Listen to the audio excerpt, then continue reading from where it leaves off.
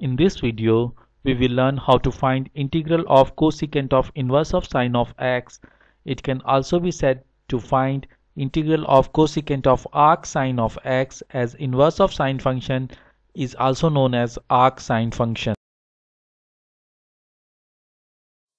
Let I be equal to integration of cosecant of arcsine of x with respect to x. Let us first find out the value of cosecant of arcsine of x. Let us assume y is equal to arcsine of x. As arcsine is the inverse of sine, so sine of y is equal to x. Reciprocal of sine of y is equal to cosecant of y.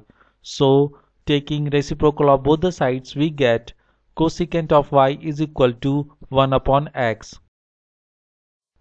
This implies y is equal to arccosecant of 1 upon x, as arccosecant is the inverse of cosecant function.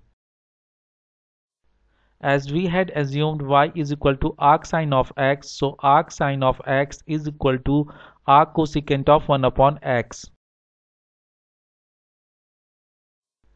So cosecant of arcsine of x is equal to cosecant of arccosecant of 1 upon x.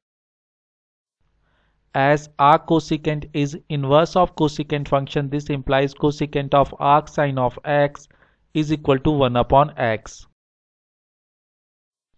So I is equal to integration of 1 upon x with respect to x.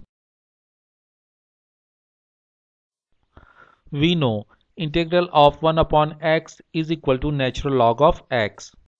The video explaining this integral is appearing in the upper right corner of this video. The link of the video also has been given in the description section. So I is equal to natural log of x plus capital C. Capital C is the arbitrary constant of indefinite integration. Never forget to add this constant in the end of any indefinite integration.